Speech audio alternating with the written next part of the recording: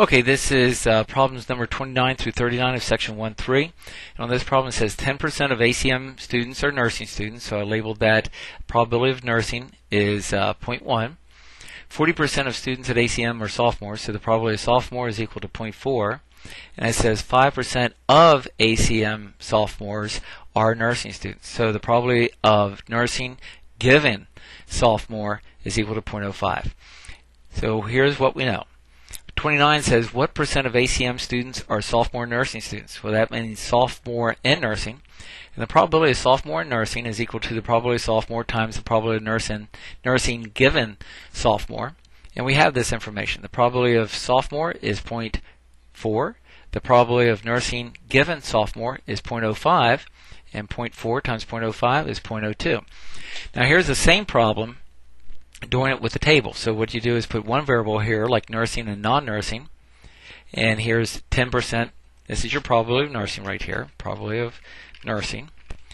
And if 10% of the students are nursing, then 90% of the students are not nursing students. And then down here, here's sophomore, and here's not sophomore. Label that with an S and an S with a little hash mark over it.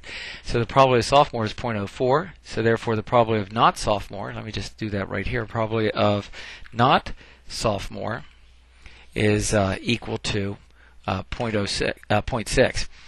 So here's what we have here, and then we were also given this information about the probability of nursing given sophomore is 0.05. So that's right here. Okay.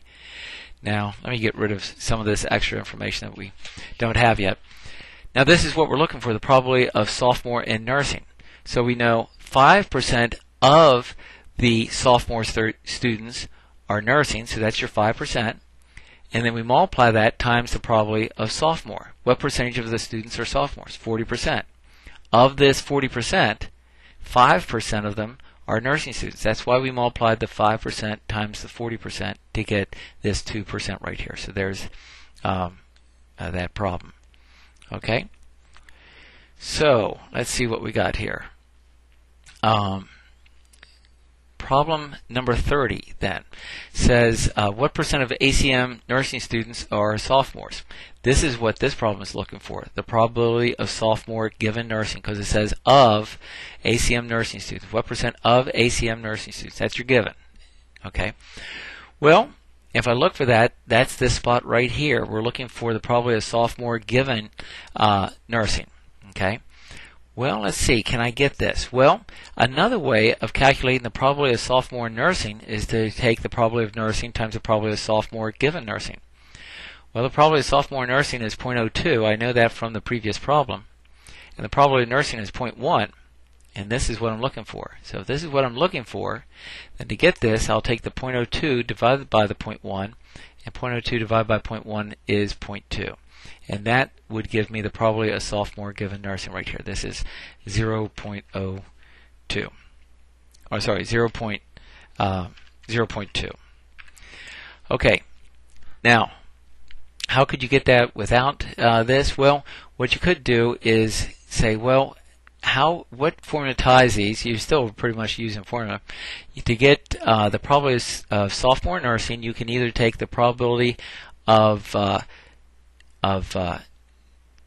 nursing, the probability of sophomore times the probability of nursing given sophomore, like we did here for this way, 0.05 times 0.04, or we can get it by taking the probability of nursing times the probability of sophomore given nursing.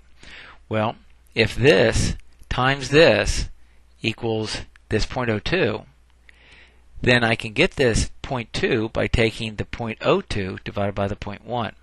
And that will give me the 0.2 right there. Okay, so let's go on to 31. What percent of ACM sophomores are non-nursing students? Well, if you write this, probability of non-nursing given that it was sophomore. Well, easiest way to do this is using a bit of information that we already have up here. This tells me that 5% of sophomores are nursing students. So if 5% of sophomores are nursing students, then 95%, 1 minus this, 95% of sophomores must not be nursing students. So that was just doing 1 minus this answer right there. This one says what percent of ACM students are sophomore and nursing students. So we're looking for, and non-nursing students. So we're looking for the probability of S and not N. So use the fact that there's only one way that you could be a sophomore in terms of this other variable nursing. You're either a sophomore and you're a nursing student, or you're a sophomore and you're not a nursing student.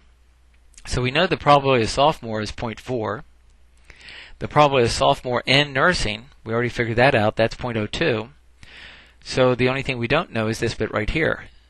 So to solve for this missing bit, just subtract 0.02 and you get 0.38. So that would be the probability of sophomore and not nursing is 0.38.